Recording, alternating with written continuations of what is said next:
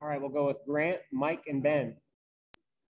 BJ, you pretty confidently stepped into that first three. When you let it go, did you know from that first shot that you felt pretty good tonight?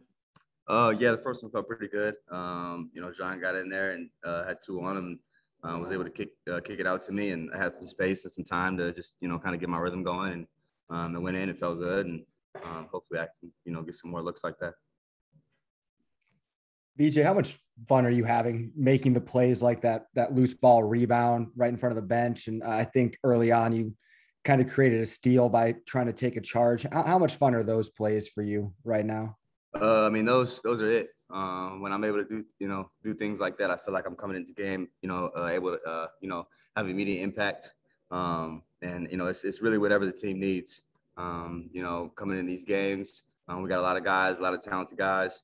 And anything I can do to try and help this team win is my main focus. So plays like that, really gets me going, gets my team going, and they feel good.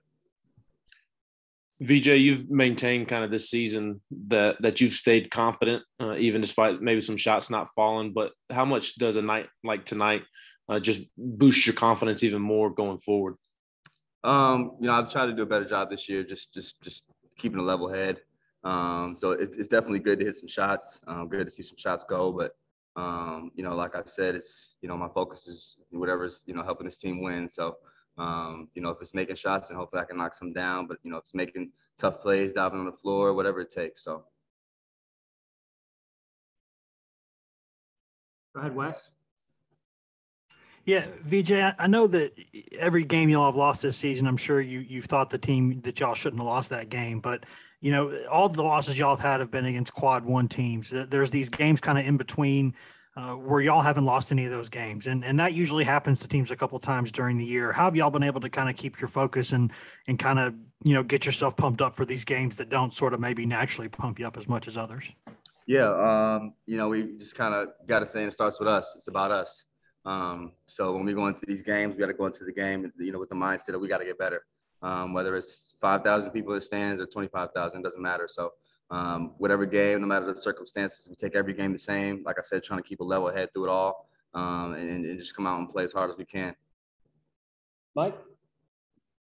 What's it like when you see Kennedy be in control to the level that he was tonight? I mean, what's that like, just seeing him play like that and being on the court with him in those moments?